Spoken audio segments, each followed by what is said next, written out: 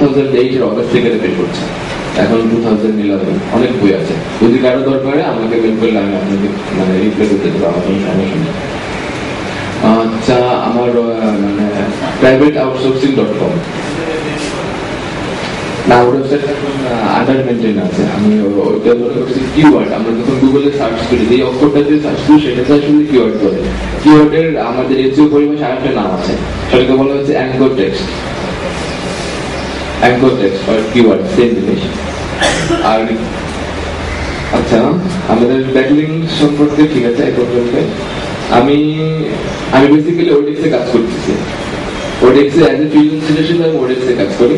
এখন ওডেক্সে যখন আপনি অ্যাকাউন্ট খুলবেন, অ্যাকাউন্ট খুললে সরাসরি আপনি বিট করতে পারবেন না, আপনার বিট লিমিট থাকবে। প্রথমে 2টা বিট করতে পারবেন আপনি উইকলি সর্বোচ্চ। তো সেখানে আপনাকে কি করতে হবে, আপনাকে একটা এক্সাম দিতে হবে। উপরে ওডেক্স রেডি টেস্ট নামে একটা এক্সাম আছে, সেটা আপনাকে দিতে হবে। আর ওই এক্সামটাকে আপনাকে অবশ্যই পাস করতে হবে। ওটা পাস করার পরে আপনার 15টা কাজ বিট করতে পারবেন আপনার উইকলি, সপ্তাহে। এখন ওই যে আপনার পুরো একটা মানে এক্সামটা, ওটার ম্যাক্সিমাম আনসার হচ্ছে অ্যাবাভ অল। মানে আপনার মাল্টিপল কোশ্চেন, তো ম্যাক্সিমাম আনসার হচ্ছে অ্যাবাভ অল। ইজি, খুব ইজি। আচ্ছা আচ্ছা, কি বলছে এটা? না না না, এটা সম্ভব, এটা আচ্ছা। এরপর হচ্ছে আপনি ওডেক্সে লগ ইন করার পর আপনি সার্চ করতে পারবেন, জব সার্চ। উপরে বক্স আছে একটা ডান পাশে। আমি বোধহয় আপনার ইস্যুটা ধরতে পেরেছি। আপনি যেটা বলছেন, আপনি কি আপনার আইডেন্টিটি ভেরিফাই করেছেন?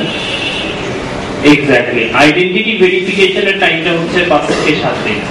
ওই সময়টা ওরা নেয়, কিন্তু আইডেন্টিটি ভেরিফিকেশনের জন্য কিছু আটকে থাকে না, আপনি বিগ লিমিট থাকে। আইডেন্টিটি ভেরিফিকেশন হতো ওই সময়টা নেয়, বাট আপনার অ্যাকাউন্ট আর ইউজার নেম পাসওয়ার্ড ইনস্ট্যান্ট পেয়ে যাবেন আপনি। সো আইডেন্টিটি ভেরিফিকেশন একটা অন্য একটা প্রসেস, যে আপনি যে সত্যিকারের যেটা ক্লেম করছেন, আপনি যে সেই ব্যক্তি, আপনার ন্যাশনাল আইডি বা ব্যাংক অ্যাকাউন্ট ডিটেইলস বা পাসপোর্ট ডিটেইলস এগুলো দিয়ে এগুলো ভেরিফাই করতে হয়। সেটার জন্য 5 থেকে 7 দিন সময় লাগে। সেটা হলে আপনি একটা কনফার্মেশন পাবেন, এবং সেটা হওয়ার সুবিধা হচ্ছে যে এখন আপনি উইকলি বোধহয় 5টা বা 2টা বিট করতে পারেন, নট শিওর, খুব সম্ভবত 5টা 2টা আপনি বোধহয় 2টা বিট করতে পারবেন। বাট আইডেন্টি ভেরিফাই হয়ে গেলে আপনি বোধহয় 5টা বিট করতে পারবেন। আর যদি ওডেক্স রেডিনেসটা পার হয়ে যান তাহলে উইকলি 20টা বিট করতে পারবেন। এইটাই। ওকে, আচ্ছা, দিস ইজ এখানে সার্চ আছে, বুঝছেন? সার্চ জবস করে আপনি গো যান, মনে করেন ব্যাকলিংস BSCKLIN। এখানে অনেকগুলো অপশন আছে, আপনি কি খুঁজতেছেন, জব, কন্ট্রাক্টরস আর অন্যান্য কিছু টেস্ট। জব খুঁজলে জব যাব, আর যদি কন্ট্রাক্টরস খুঁজেন তাহলে কন্ট্রাক্টরস। ওকে, তো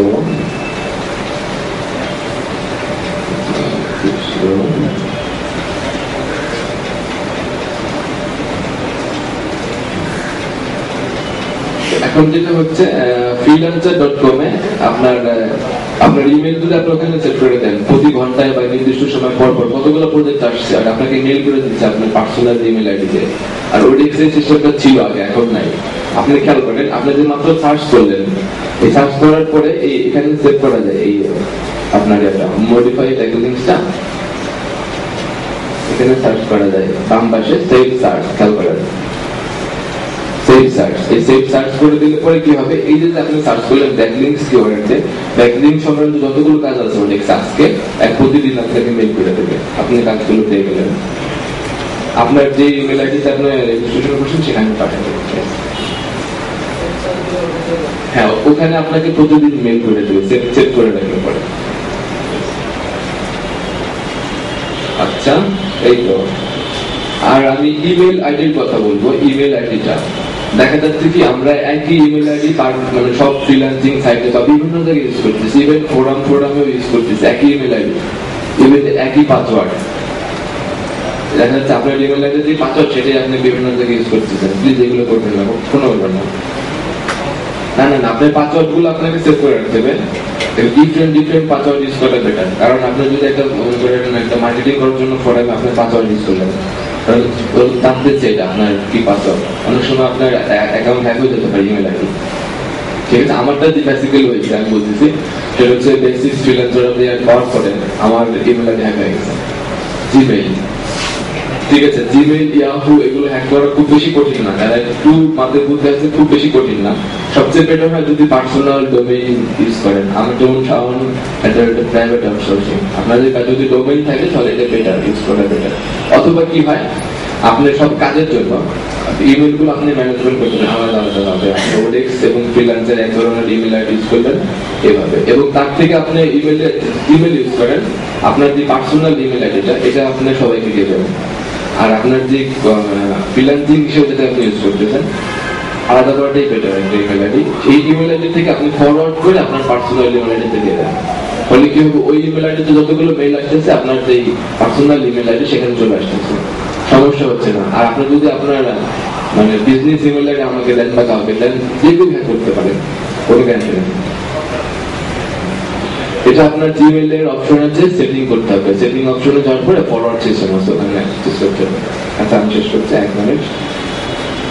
আরেকটা হচ্ছে, সেটা হচ্ছে আপনি যখন কাজ করবেন, মনে করেন লিঙ্ক বিল্ডিং বা যে কোনো লিঙ্কের কাজ করতেছেন, এখন আপনার লিঙ্কের কাজ করলে সাধারণত ওয়ার্ডের মধ্যে, মাইক্রোসফট ওয়ার্ডে না আছে, টেক্সট ডকুমেন্টে করবেন। টেক্সট ডকুমেন্টে লেখার জন্য যা আছে বিভিন্ন কোড, অনেক সময় কোড ইউজ করতে হয়, সেটা করবেন। তাহলে না হলে হবে কি, দেখা যাচ্ছে একটা বক্সের মধ্যে আপনার 200 ক্যারেক্টার ইউজ করতে পারবেন। আপনি এটা লেখা 200 ওয়ার্ড দিতে পারবেন। আপনি যখন ওয়ার্ডে কাজ করতেছেন, ওখানে লিঙ্ক হয়ে যাচ্ছে, তখন ওটাকে বেশি আপনার ইয়ার খেয়ে ফেলতেছে, ক্যারেক্টার খেয়ে ফেলতেছে, সমস্যা হয়। তো আপনি সবচেয়ে বেটার হয় টেক্সট ফাইল ইউজ করলে, এটা নোটপ্যাড। আচ্ছা, আমি একটু মধ্যখানে হস্তক্ষেপ করছি, তার জন্য দুঃখিত। এই মুহূর্তে আমরা এই সেশনটা শেষ করতে যাচ্ছি। আমরা ইলেকট্রিসিটি চলে গেছে। ওকে, আমরা Send her in. Yes, sir.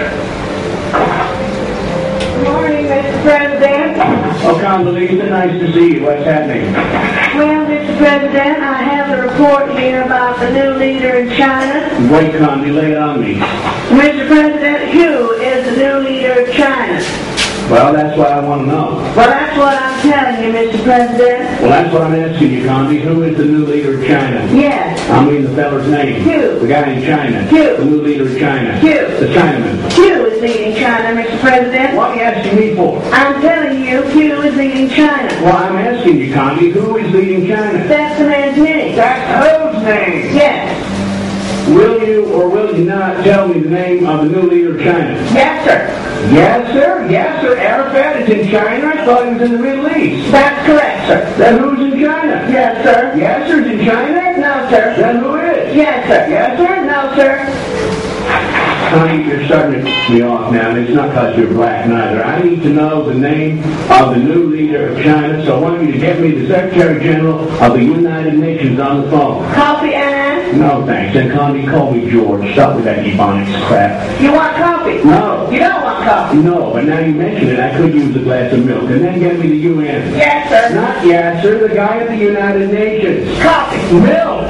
Will you please make that call? And call who? Well, who's the guy at the UN? No, who is the guy in China? Will you stay out of China? Yes, sir. And stay out of the Middle East. Just get me the guy at the UN. Coffee. All right. With cream and 2 sugars. Now get on the phone.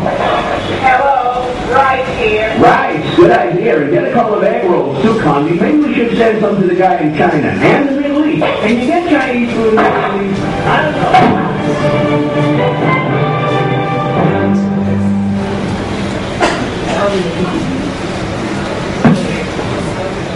Miscommunication, ঠিক আছে। দুইজন কিন্তু একই ফ্রিকোয়েন্সিতে কথা বলতেছিলেন না, দুইজনই খুব বিখ্যাত লোক কিন্তু, তাই না? জর্জ বুশ আর কন্ডোলেন্সের আগে। তো এটা কিন্তু খুব ইম্পর্টেন্ট। মানে আমরা যে সকাল থেকে বারবার বলতেছি যে কমিউনিকেশন স্কিলটা, ল্যাঙ্গুয়েজটা খুব ইম্পর্টেন্ট না, ইম্পর্টেন্ট হচ্ছে অ্যাটিটিউড। আপনি বলতে পারতেছেন কিনা, ঠিক আছে? তো ক্লায়েন্টের সঙ্গে আপনি যখন কথা বলবেন, ও আসলে কি বলতেছেন, আপনি কি বলতেছেন, এটা যদি ম্যাচ না করে তাইলে এটা খুব কঠিন হয়। তা আমরা পরের সেশনে চলে যাব। এখন আমাদের তোমার কিছু বাকি আছে এখন? না, এখন বলবো নাকি ইয়াটার পরে বলবো? আচ্ছা, একটু পরে। তো এখন আমি আমার মনে হয় আমাদের এই অনুষ্ঠানটা আমরা লাইভ ওয়েবকাস্ট করতেছিলাম, আমি কিছু ইয়ার করে শুনে কমেন্ট করে শোনাই দিচ্ছি। হ্যাঁ, আচ্ছা আচ্ছা, তাহলে এই ফাঁকে আমরা একটু টাকা বিষয়টা হয়ে যায়।